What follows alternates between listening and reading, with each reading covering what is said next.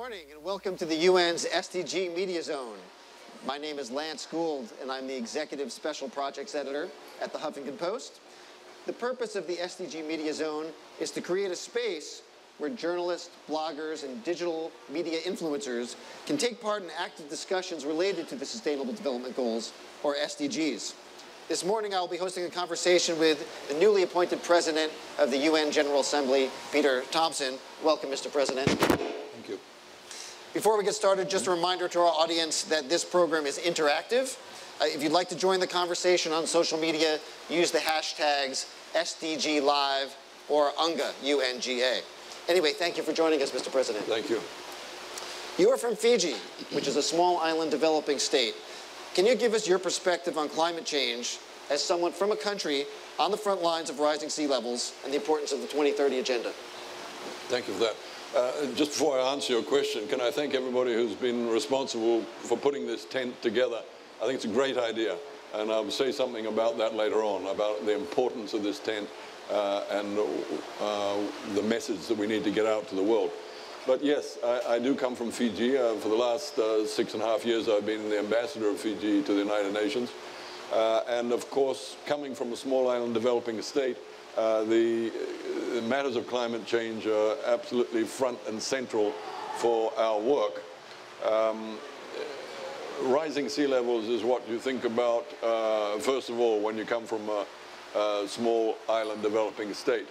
I have to say, in Fiji we're lucky, we've got mountains, but nevertheless, we will lose huge elements of our infrastructure because so much of an island's infrastructure are down within 2 meters of the high level watermark. But some of our neighbors, like Kiribati and Tuvalu, these are sovereign nations with thousands of years old cultures that are going to go underwater. And so obviously you love your neighbor, and we're deeply concerned about their welfare. But I would project to the rest of the world, this is not just a problem for small island developing states. You only have to look at the great river deltas around the world, which are huge food baskets, home to tens of millions of people, to know that rising sea levels is not just a problem for islands. But climate change is also bringing a severity of weather patterns. In Fiji earlier this year, we had the strongest storm ever to make landfall in history in the southern hemisphere, Cyclone Winston. And our country is still recovering from that. We're rebuilding the schools and the houses. And the terrifying thing is that, you know, it's Fiji this year, one of our neighbors will be next year, and thereafter, and thereafter, and thereafter, until we get this climate change phenomena under control. So, yeah, coming from the Pacific Islands, it's up front and central is the main issue. Well, it's been 1 year since the SDGs have been agreed upon. What real progress has there been so far? What can we point to as notable achievements? I've just come back from a trip to China and to India, where I met the Prime Minister of India and the Premier of China, and we discussed in great detail the way that both those countries, and when you think of their size in terms of population, that both those countries are well down the road in integrating the SDGs into their national planning, the national plans, down to state level, province level. So at that level, a lot of good work has been done over the last year. I think that the governments and the national planners have all embraced the SDGs. Where I am aware that we have so much more work to do is I don't think humanity as a whole yet knows about the SDGs or has embraced them. And the stakes are so high with the 2030 agenda and the 17 Sustainable Development Goals that every human being has to understand the importance of these and has to see them as rights and responsibilities for every individual on the planet. Well, we mentioned that that you have gone from being the permanent representative of Fiji to now the position of President of the General Assembly.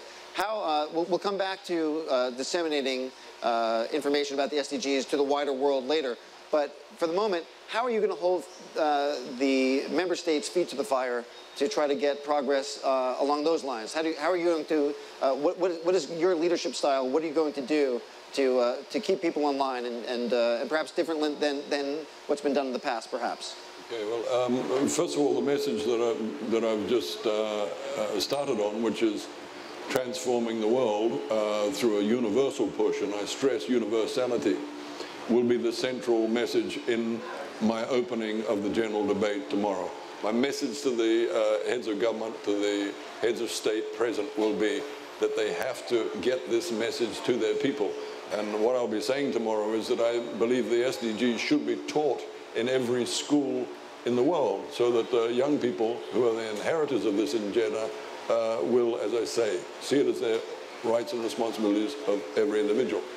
Beyond that, what I have done is I've created for the first time within my office a team of 10 to 12 experts led by an ambassador from the South, Ambassador Williams of Grenada. And on a day-to-day basis, they are going to be working on what we must do to get the wheels turning on each of the 17 Sustainable Development Goals. We have in that team wonderful outreach. Members of the World Bank are there, UNDP, all of the relevant agencies are part of that. So that will be our outreach to the community as a whole. You noted that there are obviously 17 goals. You want to get 17 wheels turning. What do you foresee as being the biggest obstacle in achieving success? Well, you know, a lot of people say it's money, and obviously we're going to have to be working hard on the resources side of things, and there's a lot of work to be done on that. But for me, it's between the ears where all this happens. You know, as I say, humanity has to embrace the goals and start transforming not just the world, but transforming ourselves. And in that regard, of course, you have to look at consumption and production patterns. You know, how do you behave in your daily life? Is it in harmony with the 2030 agenda? Knowing that the 2030 agenda is there to give our grandchildren a secure place on this planet. So it's not a trivial matter.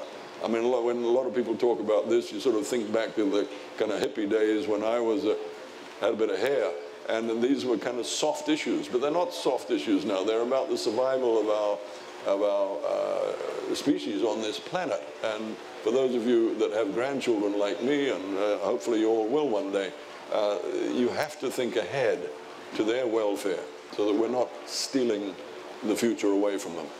Well, you mentioned your grandchildren. They were with you when you took your oath of office by your side.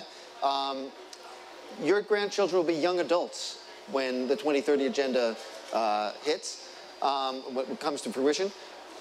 How do we reach people your grandchildren's age? How do we reach the youth in order to disseminate the messages of the SDGs and the importance of the SDGs? And what will you be doing specifically to reach the youth?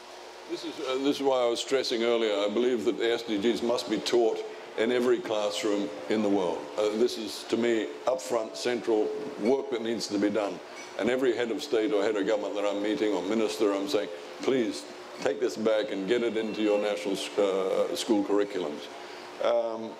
That is really the only way. If you think back to your own education when you were, you know, between the years of 9 and 15, you're like a sponge. You're absorbing all this information. And that's where the SDGs are going to be absorbed. Because, you know, I think of my own background when my teenage daughter was really the first one to ram home to me the importance of treating our garbage properly. You know, I'd never thought of that until my 13-year-old daughter started enforcing, we were living in New Zealand at the time, enforcing separation of our rubbish into recyclables and so on. So the influence of children should never be underestimated. I have a few more questions here, but I want to remind the audience that this is an interactive discussion, and so if you have questions that you'd like to ask the new President of the General Assembly, please send them to hashtag SDG Live or hashtag UNGA, or you can also send them to me at Lance Gould, Twitter at Lance Gould. Moving on here, how important will it be to have the next American head of state actually believe that climate change is real?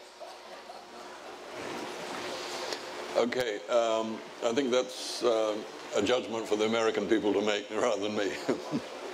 But I think, you know, for all heads of government, all heads of state, We have all adopted the Paris Agreement.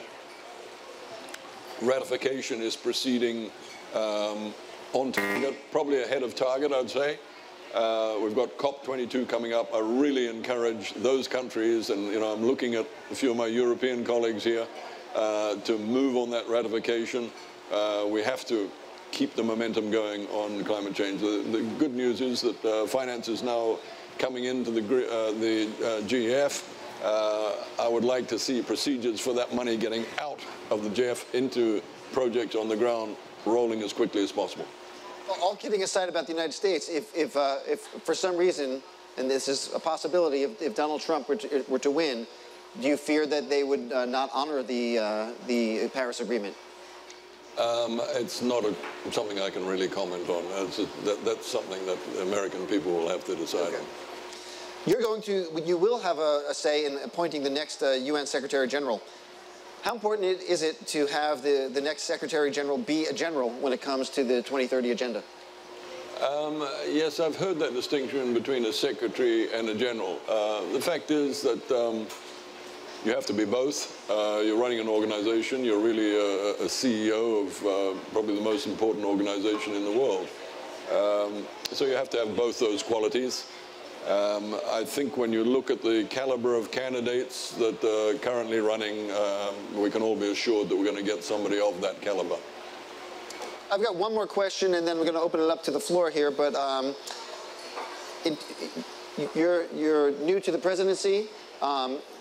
Disruption is something that's part of the tech culture that is prevalent today. Do you plan on being disruptive at the UN to shake things up a little bit? For example, that we had there's a lot of transparency in selecting the new Secretary General this time around. That's relatively new. Do you plan on being disruptive and doing things in a different way?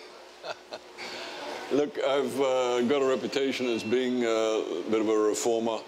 I don't see it as disruptive. When you're the President of the General Assembly, you've got 193 countries that you're responsible for. We have to move together.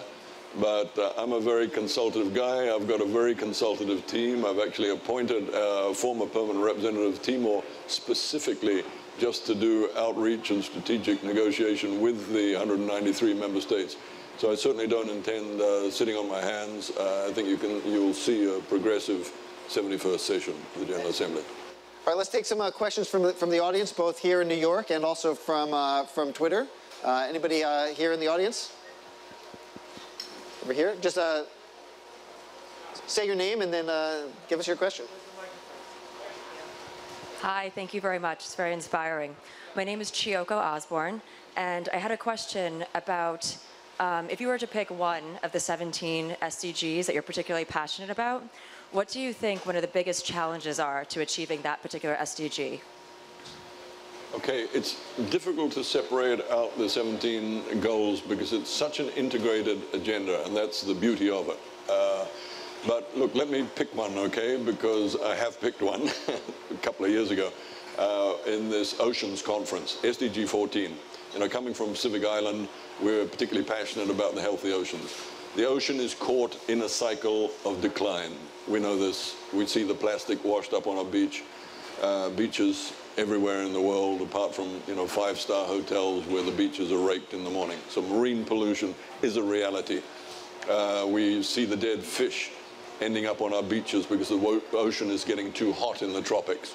We hear about the ocean acidification, which is going to possibly cause all calcium-based life in the ocean to die out. So no more shellfish or vertebrate, fish and so on. We know that the fish stocks of the world are being depleted at unacceptable rates, and that sustainable management is possible.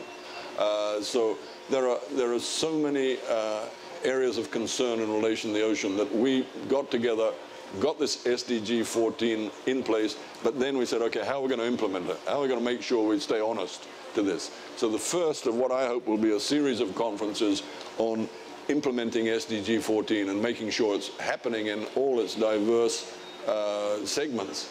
The first of those will happen 5 to 9 June next year here at the United Nations. It'll be the jewel in the crown of the 71st session. I see it as the game changer when we start to reverse the cycle of decline in which the ocean is caught. And if we keep to that program for the rest of the 2030 agenda, I believe we will give our grandchildren a healthy ocean in 2030. Thanks for the question. Another question over here. No. Hi, my name is Angie Ortiz, and I go to school in the South Bronx. I'm Grismelly Geraldo. I go to the same school. And we're both seniors, and we just wanted to know, how do you make your goals relevant for students who are interested in technology today? Well, innovation is an essential part of the future, and your generation is going to provide most of that innovation. The main thing is that you understand all of the 17 goals, because technology will play a part in all of them. I've just been talking about oceans, you know, the role of drones in policing marine protected areas, for example. You could take any one of these 17 goals and you would see technology playing a vital part. Central thing about technology is that it is shared. You know, there's no point in people being selfish about their technology. This is something the 2030 agenda, the whole of humanity is tied up in. It's no good just one community doing okay and the rest doing terribly. So technology has to be shared, and the United Nations is doing a lot to get that sharing aspect in place. And if you study the SDGs, you'll find that that is contained within the 2030 agenda. So to you and your generation, it's your agenda. You're the inheritors of it. So good luck on that. From .sub, with the 7.2 billion people on the planet who speak 6,800 languages, and all 17 SDGs have to be communicated to these people, as far as I know, there's been nothing being talked about enabling all of this dialogue and this wonderful media that's happening to be available in other languages. And there's 500 million people that speak indigenous languages that are not part of the conversation. So I'm just wondering if you're aware of any efforts or have thought about how to do this so that all of this amazing media that's being created this session, Sergio and I are in discussions about doing something to solve that problem, and we'd love to hear your thoughts about it. No, it's a very valid point, and thanks for making it. And I'm going to ask Sergio to follow up with my team on exactly that, because I've asked my team to finalize their strategy by the end of October, and then we're going to get to work. And in that, an essential part of that strategy is communications. Because I have this aim of making sure that by the end of the 71st session, every human being knows what the SDGs are. They may not be able to recite them by rote, but they will know that this is the recipe for mankind, for humankind's survival on this planet. And that if they don't take it seriously, then they're not taking life seriously. So how do you get that across to somebody who speaks, you know, my part of the world, Melanesia, we have 25% of the world's living languages. So we're very familiar with this point of, you know, how do you communicate with somebody in a small language group? Because nobody can be, I don't want to do the cliche, but nobody can be left behind on this, right? So some guy who's speaking in a language group, and that's his only language, where there's maybe only 500 people speak that language, as is in the case in Melanesia for hundreds of languages, we have to get that across. But I have to say that's probably mainly the national responsibility, but obviously we have to help the nations concerned as to how to do that. So thank you for raising it. There's already a head start with an organization called iEarn that has 50,000 teachers in 140 countries that is already agreeing to teach the Sustainable Development Goals. So I'd love to share that with you, as I know the founder. So it's something that can be a big head start for what you're doing. I'd appreciate that. I'll introduce you to Ambassador Williams, Decima Williams, who's heading up that SDG implementation team. Good point. I think that's all the time we have for all the questions. Thank you so much to the President of the UN General Assembly for joining us. Thank you so much for everybody here and for putting this SDG media tent together, Sergio. And thank you very much.